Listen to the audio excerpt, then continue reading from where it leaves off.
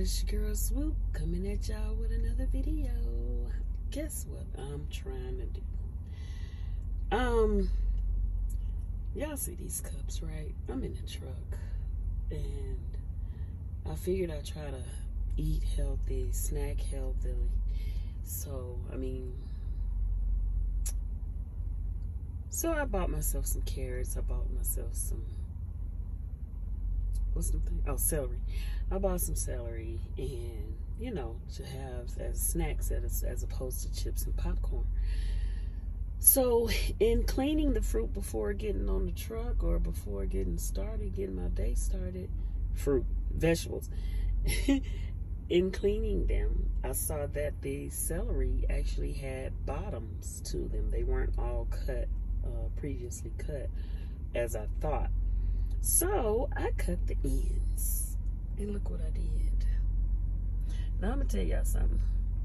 I keep them in two different places only because they have water and they're not covered, and moving around in the truck, I don't want the water sloshing around.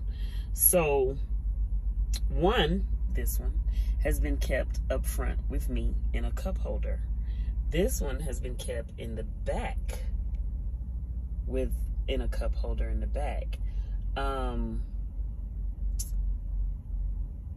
Now you see the difference. I put them both in the same water, whatever, same amount of water, but this one took a lot of water and this one did not. But it's still flourishing, it's still green, it's even budding a little bit. Y'all see that? It's even budding a little bit. This one started getting brown because it's really not enough water in there. I'm about to add some more water to them. So I'm going to see what happens. I'm gonna put more water in this one.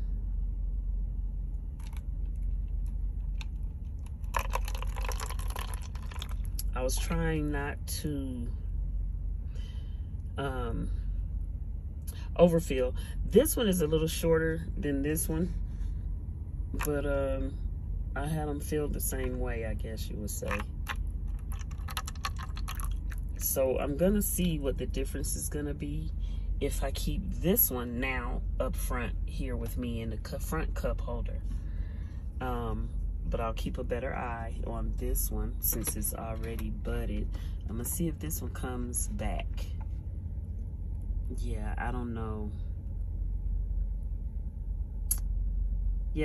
We'll see what happens. Y'all can probably tell me in the comments, you gardeners